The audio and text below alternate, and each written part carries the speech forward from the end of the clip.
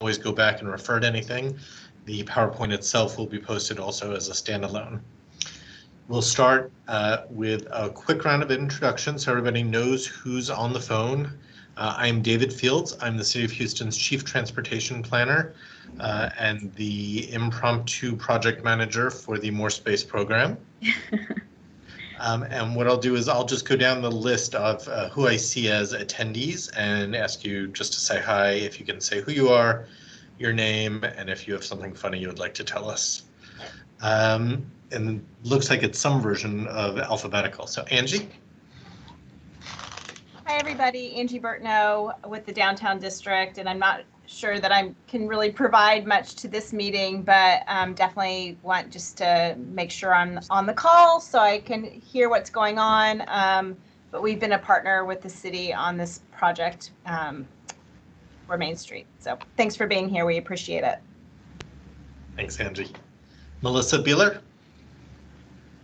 Hi, I'm Melissa Beeler. I'm a transportation planner at the City of Houston Planning and Development Department. Happy to help. Kathy Bullock. I have to unmute myself first. Hi, this is Kathleen Bullock with Office of City Engineer, City of Houston. I attend this meeting, so I will make sure that if something coming through our shop for review and approval, I'd be put on a higher alert so I don't get behind. Thank you. Thank you. Christina Campos. Hi, everyone. I'm Christina. I am based out of the Houston Permitting Center, and I'm one of the structural plan analysts. And I'm also working with David in making sure that we're getting all the permitting done as far as code compliance and permits are concerned. And once again, happy to help. Thank you. Michael Howard. Good afternoon, everyone. This is Michael Howard. I'm the Deputy Assistant Director over at the Houston Permitting Center over the Co-Development Group. It's a pleasure being here with everyone, and I am glad to see this thing is moving along. Thanks, Michael. Karun? Yeah, I'm Karun Srirama. I'm a principal at Concept Engineers. We are a civil structural engineering consulting company here in Houston. We've been here in Houston for 28 plus years and look forward to be of help. Great, thank you. Bruce Lambright. Good afternoon, I'm Bruce Lambright. I'm the Deputy Building Official for Plan Review. I'm here with Daryl Sharp and Christina Campos. Mark Lilly. Hi, I'm Mark Lilly. I'm with Inside Haynes Whaley Structural Engineering, and we're here to help. Anybody that needs some help in this area. And I guess something funny, I don't have my cat filter turned on, so. Well timed. Brandon Mosley. Greetings, my name is Brandon Mosley. I'm one of the City of Houston Transportation Planners. Brandon. Daryl Sharp. Hi, my name is Daryl Sharp. I'm here. I'm a plan analyst supervisor at the City of Houston. I'm Christina's supervisor for a couple of more weeks. She's just been promoted to a supervisor herself. Thank you. And I'm helping her on reviewing the projects. Thank you. That's great news. And a phone number ending in 3249.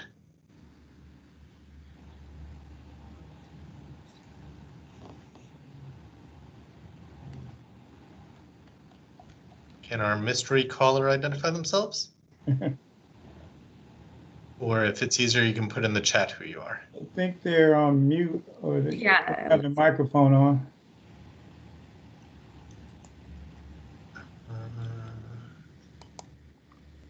Well, if whoever is calling in can at some point during the session let us know. We're just trying to keep track of everybody.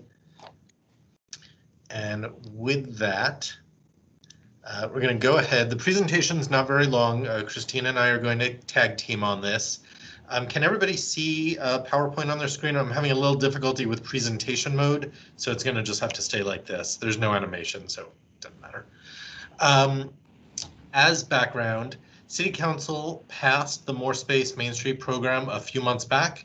We're going to go through all the details and have plenty of time for questions. But after a while, it seemed like some of the businesses, the restaurants and bars, might be looking for a little more guidance on the details of the permitting process specifically.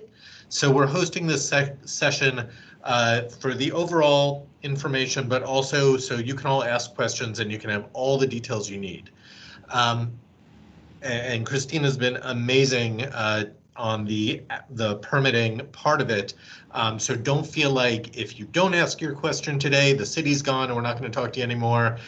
We've been very collaborative to get it going. So feel free, if you think of something a little later, the contact information will be on the last slide. You can always reach out to us. Okay. With that, we'll get going. So we'll start with the program introduction. So why did we do the More Space program? During COVID, restaurants have limited occupancy. Bars are officially closed. You can interpret and figure out the state rulings on that however you will. But the reduced occupancy means reduced sales. That was hurting Houston's economy.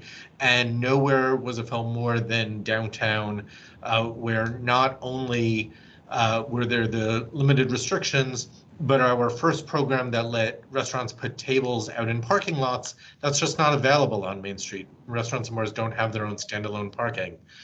So we needed to do something special for this area. So we came up with the More Space Main Street program, which runs from Main Street from Commerce to Rusk. You're all probably aware there's a train running right through the middle of it. So there was a bit of a lot of discussion with a lot of our partners, including the Downtown District and Metro, and we're very appreciative of all their help. The idea is that restaurants and bars will be able to set up tables in the roadbed, and the sidewalks will still be used for pedestrian space. This is a pilot program. The city's never done anything like this at this scale. So it's a pilot that City Council has approved through the end of March 2022 to give you all plenty of time to figure it out, and we'll see what we can learn from it. Who can participate? Any bar or restaurant on Main Street from Commerce to Rusk. It's officially kicking off during these COVID restrictions. It's restaurants and bars while the regulations of the state and the county allow those businesses to be open. So if the county, which it still says bars cannot be open, you can't go, if you're a bar, you can't put a table in the street and say, look, we got around the regulation.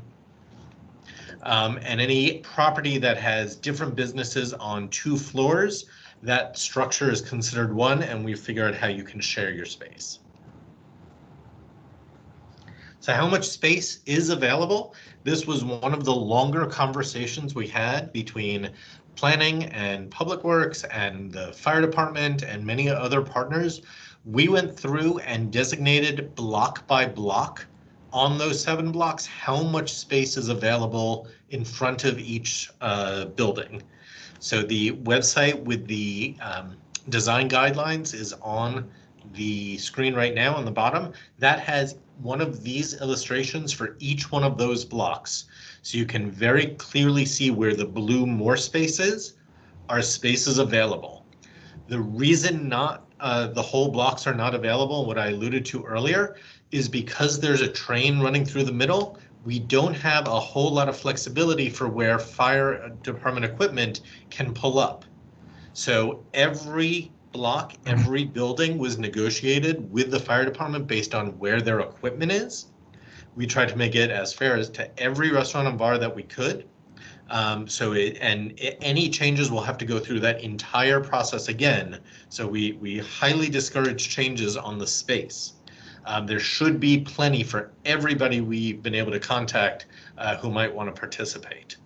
There are a couple of unique zones, and I don't know if you can see my cursor in the middle of this illustration. Sometimes we had to leave some buffer space so that the fire department can actually get between, get their equipment all the way to the building in between the more spaces. And if you look at this and you're like, I don't know what these guys are talking about, just call me. I'll walk you through specifically what is available for your block. The general idea was you should have access to what's in front of your storefront. So, just straight out in the road. There are a few tweaks, but emergency services do trump any additional space we're going to provide. You may be eligible to expand a little up or down the street depending on who your neighbor is, but that is going to depend on your conversations with your neighbors if they're going to use it, and that we can get confirmation on that. Businesses may share space as long as your TABC permits allow it, and that's going to have to be a discussion between you and TABC. They have different rules depending on if you're a bar, if you're a restaurant. If they're good with it, that's okay with us. We do highly encourage you only ask for the amount of space you're really going to use. One big part of this project is to activate Main Street, not just have a lot of dead space with nobody using it. So that is the priority. And the fire department and all our emergency services do reserve the right that if something happens and they need to reconsider if equipment needs to be changed, that we're going to come back and say, okay, emergency services trump all. Some examples of what you could set up. These are from other cities that have done this before, including in Toronto, the top right, where they actually have a very similar cross-section with the light rail right in the middle of it. We'll get into some more details about this in a sec. We do want to be clear who's going to do what in this process. So at the city, we walked the program through, we developed the ordinance, we brought it to City Council, they approved it. Planning and the Houston Permit Center are going to work together to, we've provided the application. We're going to review and approve those with the permits.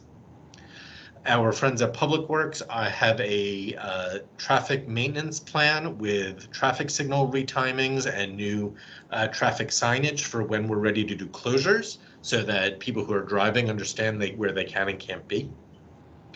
The downtown district, if I haven't said it before, they've been amazing partners. They're going to also implement specific signage about the program. They're offering funding for ADA ramps, and they're going to install water-filled barriers at each end of the street so it's clear cars can't go up and down those parts. And then the businesses, you're going to design your space.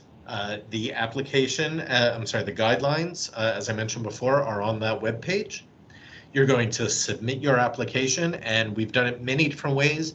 You can submit directly into our system, or you can do it all as a PDF and email that to us.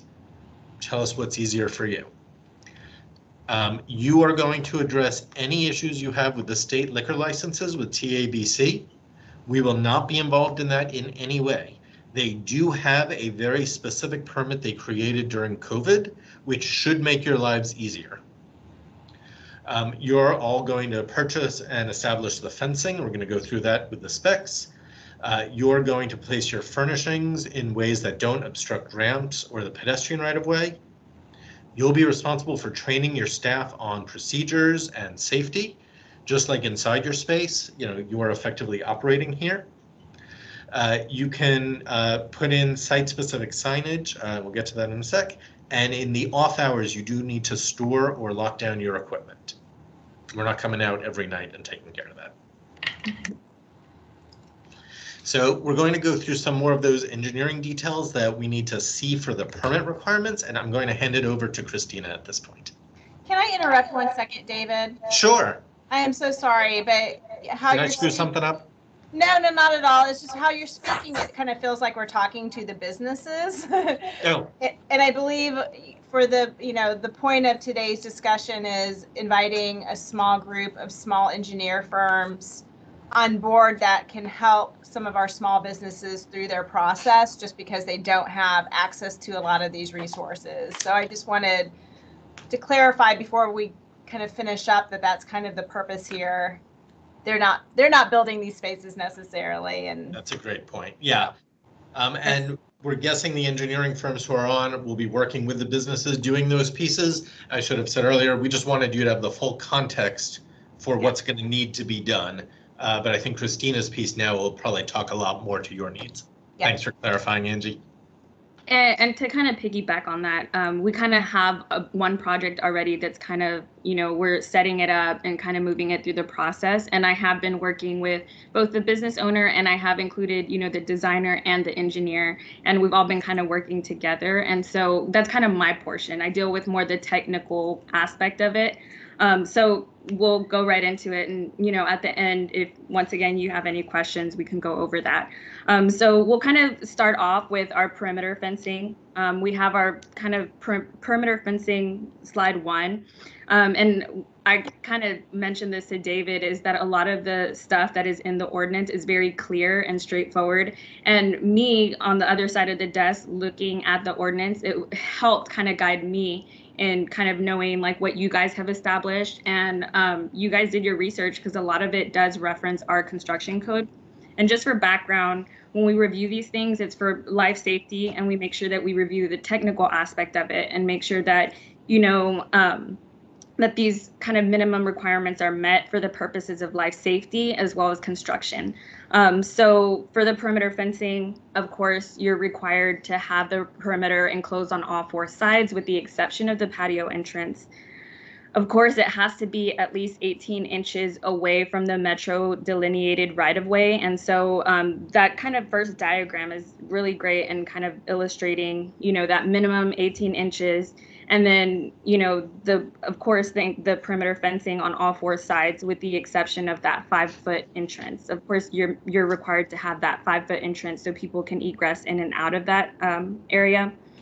And then, of course, outside of that perimeter, fencing opening, of course, within those openings in this case, the metal fencing, you're required to not allow more than a 4-inch diameter spear. I know this is very specific, but to kind of give you a background, we want to make sure that, it's safe for children. We don't want children to, stick their heads in there. That's the main reason that exists in the code, or anybody getting stuck.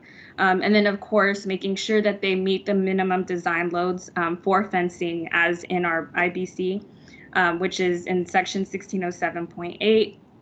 For guards, you're required to resist the loads, which is 50 pounds per linear foot. And then the concentrated load of 200 pounds applied in any direction. This is for anybody that might be leaning on it or to make sure it doesn't fall over. And then for the second half, of course, the fencing all has to be included with the dimensions. So when we review these drawings that are prepared by designers or engineers, that they do illustrate these conditions. So of course, we have a minimum height of 42 inches from the top of the highest adjacent street or platform, depending on which way you go. The first one that we've had is just on the street, but of course you have that option with the platform if you are going to exercise the platform option. Of course, you want to have flat tapered edges between a 1/4 inch, 1/2 inch thick. We don't want sharp edges. We don't want people hurting themselves. That just kind of creates a whole nother liability. And then of course, 8 to 10 inch anchors through the pavers. That's to make sure that that perimeter fencing is anchored. It's not going to blow over. It's not going to, we know that sometimes we're prone to flooding. It's not going to, float away. And then of course we want it to be designed so that people aren't sitting on the fencing, because we also know that that is a hazard. And so the whole purpose is, life safety and eliminating any possible hazards that could happen in these instances. And then, we have the option too. So you can just do the perimeter fencing, but you also have the option to, in addition to the fencing, have a ramp. These are required to accommodate the ADA. I know David and I I'm going to open the floor to you because you know more about the ADA aspect than I do. So we'll get to the 2 kind of height versions, whether in the street or on a ramp, in just a second. I'm sorry, in the street or on a platform in just a second. But right now we're just talking about if space is on the street level itself, so that there'll be a differential between where the tables are and the sidewalk from which lets out on your restaurant. In that case, we do need an ADA accessible ramp. And we have gone through a lot of different ways to try to make it as easy as we could. So if you are a business with direct access to the existing corner ADA ramp, you're good.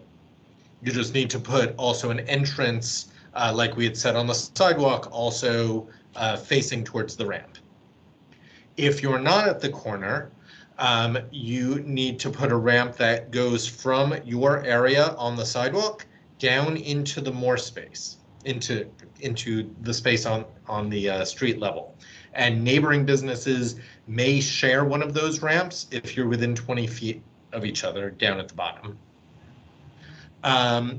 If neither of those are possible because the space is too small, something is quirky, and you've also decided you're not going to do the level platform, you're going to go down in the space, we will come out and just double check that, see if we have any other ideas. We'll work with you to make sure we just can't figure it out. And if it's not possible, we will waive that regulation for you. But we do have to do due diligence. It's a promise to the Mayor's Office of Persons with Disabilities, and we'll take those couple of steps to work with you on it.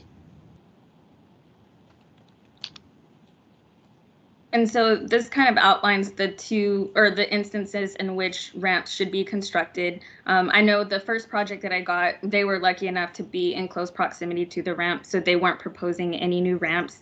But in the case that you will be proposing a ramp for access, once again, minimum, the minimum requirements are going to be, it has a maximum slope of a ratio of 1 to 10.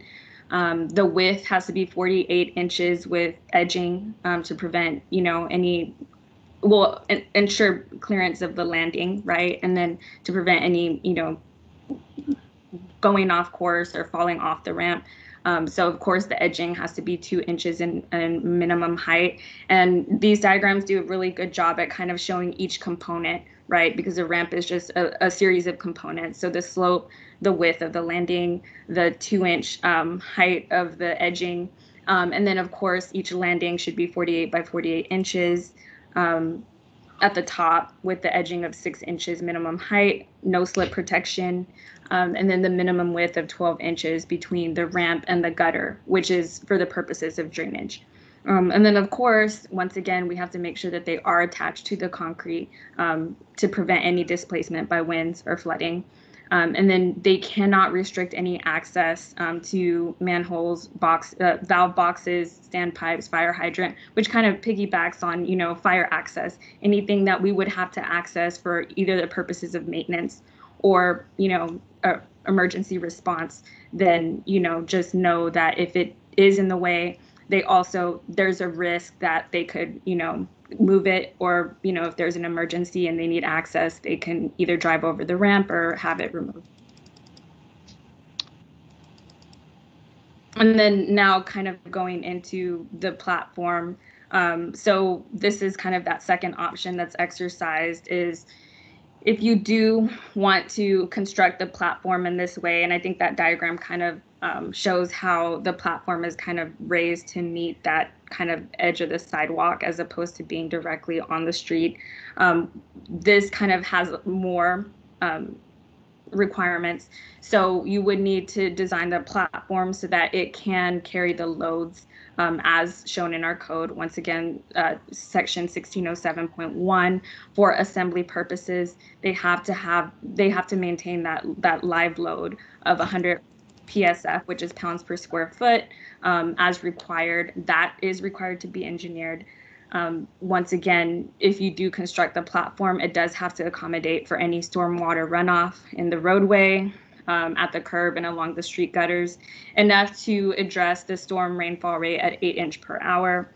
And then if you decide, and of course, you have to kind of design what materials you're going to be using. So if you're going to do, wood framing, then, it has to be located within 18 inches from the ground or in contact with the ground. Masonry or concrete should be constructed using the preservative treated materials. Once again, this is all in our building code, sections 1807.1.4, 2304.11, which each have the different material types.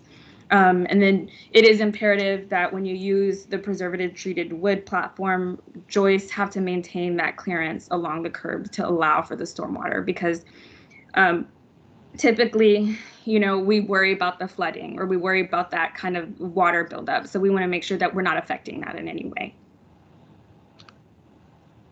And then going more into kind of like the hazards, we want to make sure that there's not more than a 1/4 inch gap between the planks. That could be a trip hazard. We want to make sure that it's flush, and even though that is an ADA requirement, that also is a life safety. We don't want trip hazards. So, we don't want a gap too large or, the curb to kind of have like a groove in it to where people can trip and hurt themselves. Once again, the platform should also adhere to the perimeter fencing requirements. And then, of course, same thing. You don't want to restrict any access to manholes, valve boxes, standpipes, anything, any water meters, anything that is kind of imperative to either emergency response or maintenance. And then let's see. So yeah, you will. Once again, you are required to have an engineer design the platforms, include a seal sign. And as far as when an engineer does, and you guys are familiar with, the Texas regulations that if you have your seal, you got to sign and date. And we make sure that, they have an active license and they are registered in the state of Texas. Let me see. And then just know, once again, that you guys are, we won't assume any responsibility if, it is destroyed in the case that they do have to, access somewhere, and the only way is through there. And then I think the last part is kind of the furniture, and to touch again on that, the umbrellas, that's kind of a touchy one because it is movable, and we kind of went internally as far as code enforcement is concerned, and it's movable, so I'm not going to ask for it on your plans. I just make sure that you stay within these parameters. So of course the material design of the furniture should be for outdoor use. You should make sure that it's going to be able to withstand any of the elements. You do have to put it away at the end of the day. You have to secure it when it's not in use. We're not allowing any tents or canopies. So as of right now, you're allowed tables and chairs, any furniture, and umbrellas only. And then of course, the umbrella must be placed and kept outside of the safety zone. That's for any of the wires. We want to make sure that you're staying away out of that right of way. You want to make sure that the bottom of the umbrella is not lower than 95 inches above the top of the light rail tracks. And then, which I don't think that's going to be the case.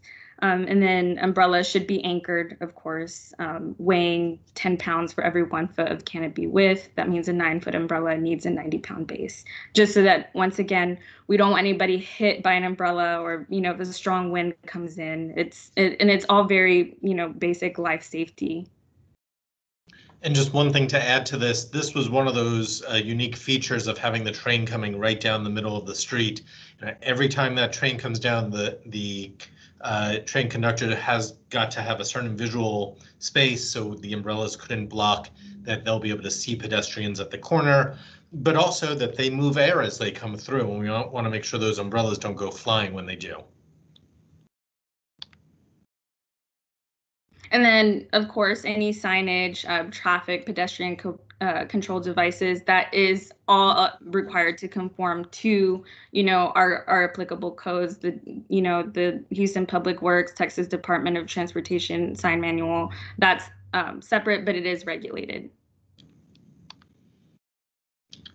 And here is the project webpage, our email address, and our phone number, so you can get in touch with us. We'll get back to you immediately to go through any of it.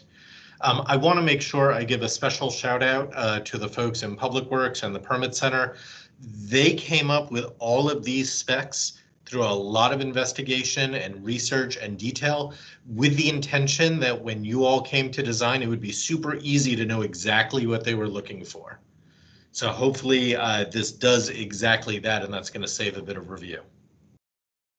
Yeah, I really would like to second that. I came at the tail end. I wasn't, kind of involved in the beginning, but it makes my job so much easier. And I always say, I really do want to approve and get you guys going. So anything that we can do to kind of make that move faster, and you guys did a great job. So with that, I think we'll just open it up to questions, or I should say, anybody either else from the city or from downtown district with anything that they noticed we forgot to mention or you'd like to add in? Yeah, I just really want to quickly just input, and maybe I've totally misunderstood, but I didn't think so. This is an invitation-only presentation to some select small engineer firms that we can refer businesses to if needed.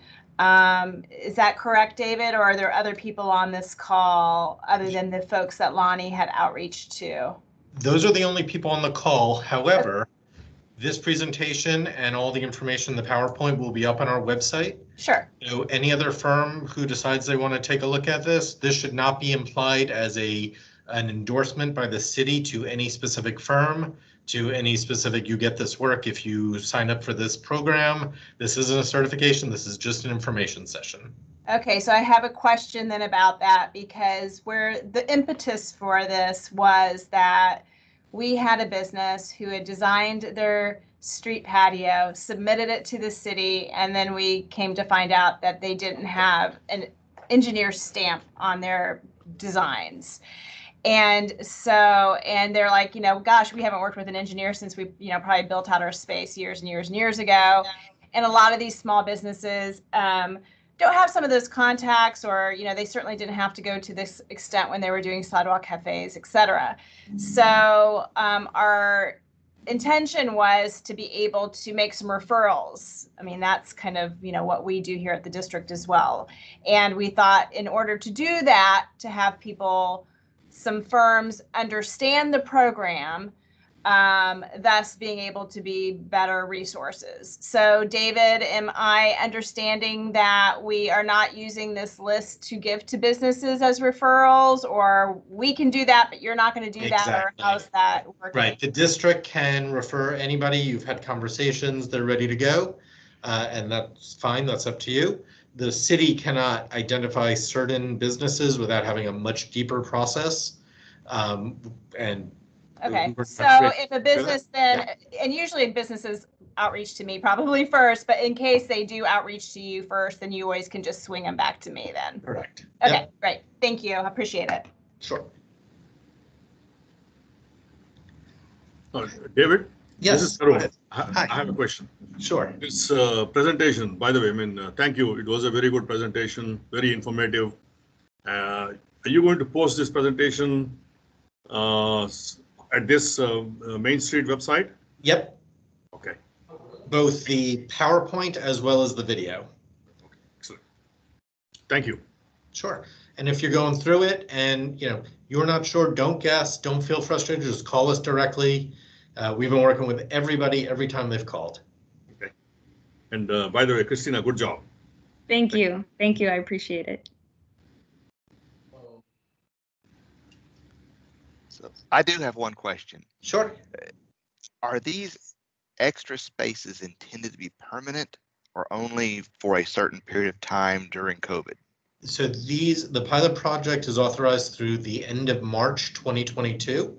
Okay. So a year and a month and a half or so about. This is not meant to be a permanent structure.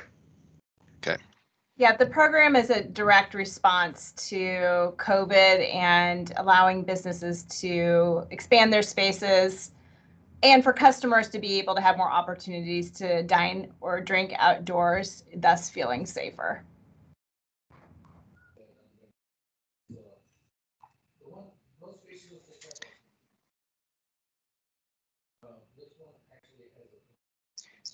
Other questions or comments?